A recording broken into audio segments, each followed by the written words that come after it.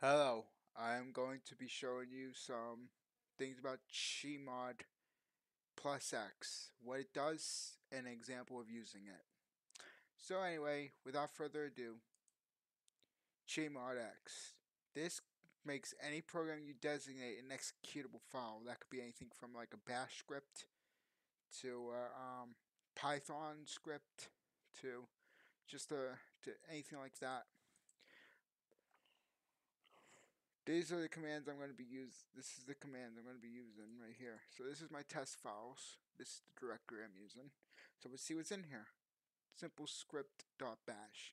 First of all, let's check what it is. Sudo nano simple script.bash. Hold on a second. I spelled it wrong. Sudo nano simple script.bash. Okay, so as you can see right here, this simple script for updating GNU -Linux, sudo apt update, sudo apt upgrade, exit. But anyway, what we're gonna do, save this just because I always do that. Clear, cd, ls, cd test files, ls. Okay, now we're gonna go to chmod.x.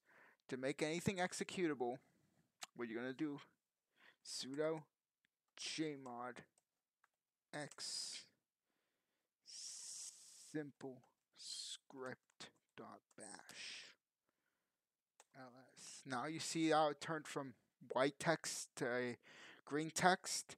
Green text means it's executable. The white text means it's just a file. It's basic. It doesn't have no permissions. It doesn't have anything. In future videos, I'm going to go over permissions and files, what they mean, and other things. So if you would like that, like and subscribe for more. Anyway, I would like to say that I am learning more and more every day, so I'm going to share with you guys what I learn new. Anyway, like and subscribe. Peace.